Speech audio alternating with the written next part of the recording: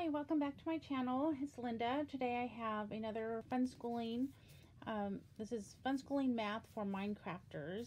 Addition, subtraction, multiplication, fractions, story problems, number games, building challenges, cube crafts, and mazes. And math skills to master. And on Amazon it says to master by age 12. And the recommended age for this is ages 7 to 12.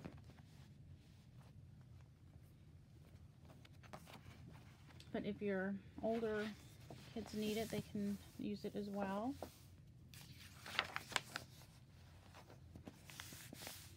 Learn about real Minecraft minerals, learning games and activities, Minecraft building, skip counting, dot to dots, mazes, art, comics, logic, addition, subtraction, using a calculator, paper folding crafts, rocks and minerals, story problems, math games, Minecraft coloring pages, fractions, math mysteries.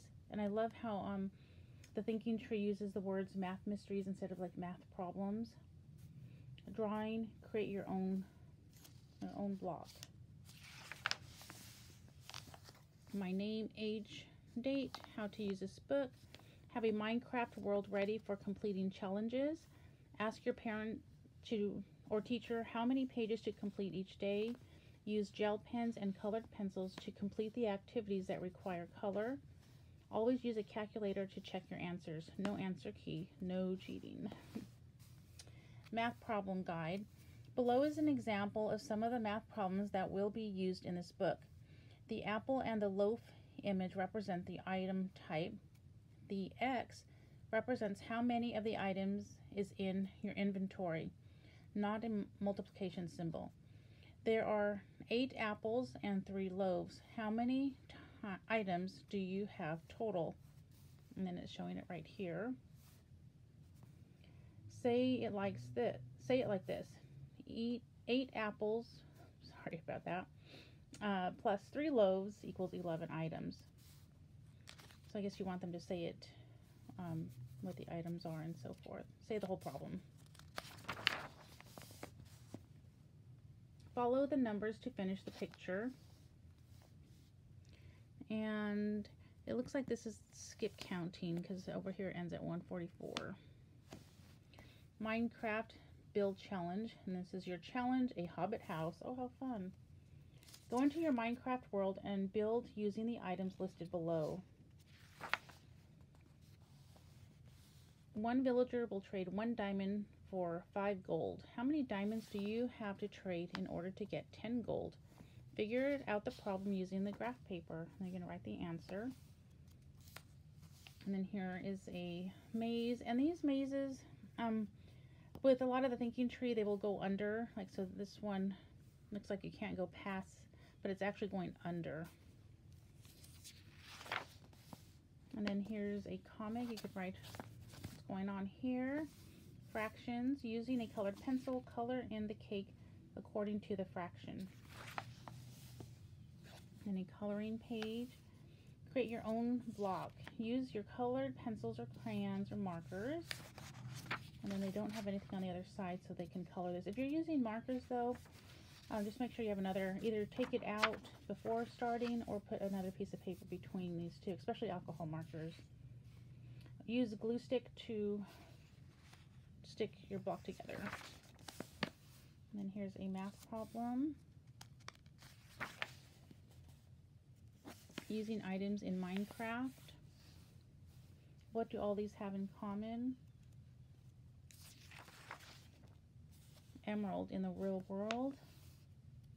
And you can even look up the emerald and learn a little bit about it. That's a great rabbit trail you can do with this book. Go off on. Draw this item the way it looks in Minecraft. Follow the numbers to finish the picture. And again, this one's skip counting. This one starts with 6. So I would go to the 12, I believe. Minecraft build challenge.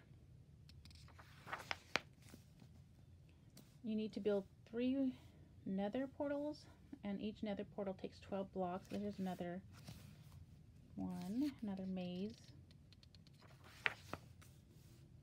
And it looks like he's trying to get some carrots there. Here's some the page of fractions. Follow the numbers to finish the picture. Minecraft challenge. And then here's another block that they're going to create. I personally don't know anything about Minecraft other than I know they use what's in like this book. My kids play Minecraft. Oh, look at this. Diamond in the real world. That's beautiful. So I don't really, I mean, I've seen them play, so that's about as much as I know about Minecraft. Help Steve find his friends. Watch out for skeletons. So again, we would go under if you need to.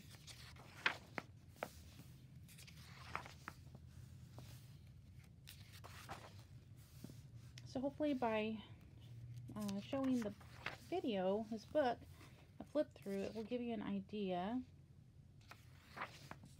if this is something for your child. Obsidian. So these are great, again, like rabbit trails. You need to get some library books or go on the internet and learn a little bit more. And you can even write a little bit about it in the back or put, you know, just facts there, a few words here and there.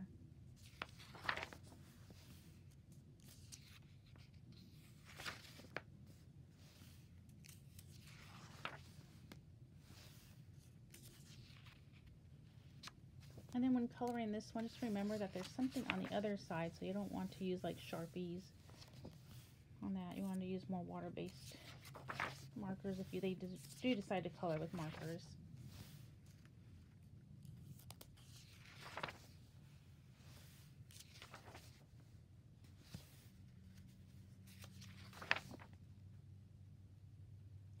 So right here it says you are mining for diamonds for 1 hour. You find 15 during the first 30 minutes and 17 during the second 30 minutes. How many diamonds do you have now?